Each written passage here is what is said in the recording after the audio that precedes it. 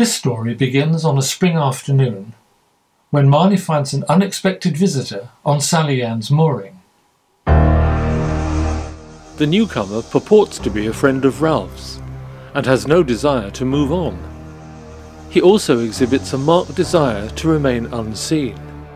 He seems vaguely familiar. The question is, who is he? At the same time, another unexpected visitor arrives.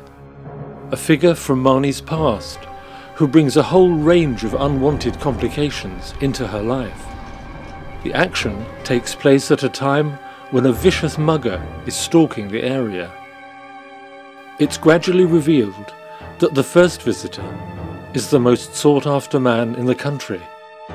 An MP, reviled in the press for notoriety, which he strenuously denies. Gradually, Marnie finds herself helping to clear his name. But once again, all is not as it seems, and there are several twists in the story until the truth is revealed. As Marnie herself says, I never asked anyone to disrupt my existence so completely. All I wanted was to be left in peace to get on with running my business and a new way of life. But the more I learned about the troubles afflicting my unexpected visitor, the more angry I became. How could the media so hound a man that he was subjected to personal misery and the ultimate tragedy? I was forced to confront my conscience and choose whose side I was on. And to make matters worse, my private life was thrown into turmoil when I was at my most vulnerable. But then, assailed on all sides by adversity, I decided it was time to fight back. Taking on the might of the media was probably unwise, but I was determined not to let the press destroy us.